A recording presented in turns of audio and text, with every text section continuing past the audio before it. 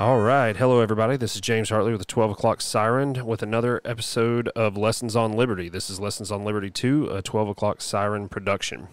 In the last episode, we talked about, I was going to get into equality of opportunity versus equality of outcome, but I was called a fascist on social media yesterday, and that got me to thinking. Of definitions. So actually what we're going to do today is talk a little bit more about liberty and its definition.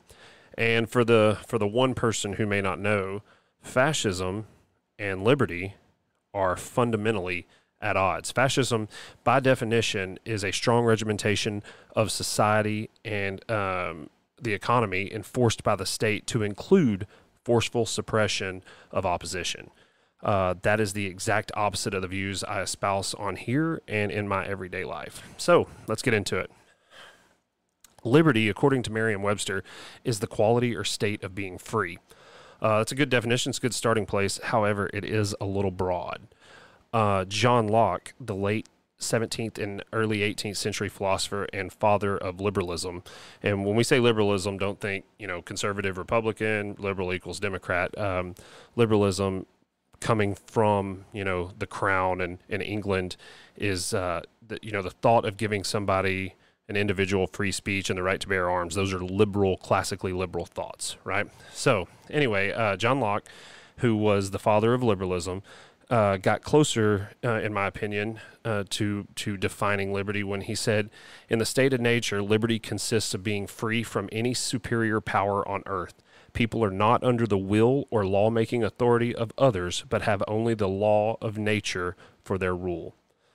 Now, he falters a little bit later because he gets into like what laws are consented to and social contract type verbiage.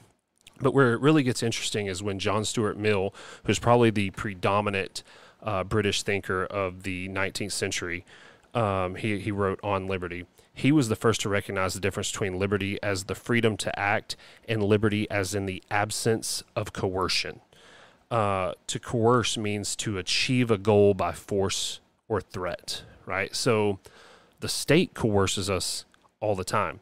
I think the coercion is the biggest piece of the definition of liberty because when we spoke in the last episode about our first colonists, they were fleeing coercion.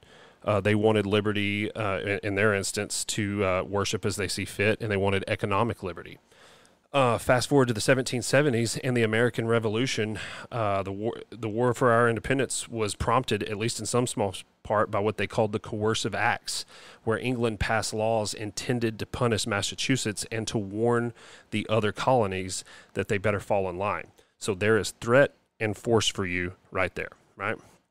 Now, as I said in the last episode, the history of the United States has been all about the struggle of liberty and power. Today, the state still infringes on our natural liberty and uses coercion to get the taxpayer to fund the state and its activities. So, for example, and I'll kind of leave you with this one. Let's look at a seatbelt law, right? People say, well, it's good for you. It's probably a good idea to wear seatbelts. I absolutely agree. Everyone should buckle up, but I do not think the state should be deciding what's best for me, right? Now, let's walk this out through to its logical conclusion. If a citizen is traveling down the road, they don't have their seatbelt on, a police officer pulls them over and gives them a seatbelt ticket. If that citizen says, no, you're infringing on my natural liberty to do as I see fit with my body, and I am not affecting any others, and he does not pay that ticket, he then gets a warrant put out for his arrest. Well, the agents of the state will come to his place of work or his house, and they will try to forcefully remove him and put him in a cage. And if he refuses to be put in a cage and defends himself, he will be killed because he chose to do something that affected no one but his own self. Now, if that's not threat and force and extortion, I don't know what is, right? I mean, think about that. I don't know if this has actually happened in real life because I think most people would say, well, I'm just going to pay the $80 fine. But when you get down to it, there are some people who look at that as an infringement on their rights. I do, right? So I think I'm going to leave you there today. I think as a little bit of homework, let's think of some ideas on where the state infringes on our natural liberties somewhere else in our life. Right? Just kind of meditate on that, and I'm looking forward to talking to everybody on the next episode. Thanks, guys.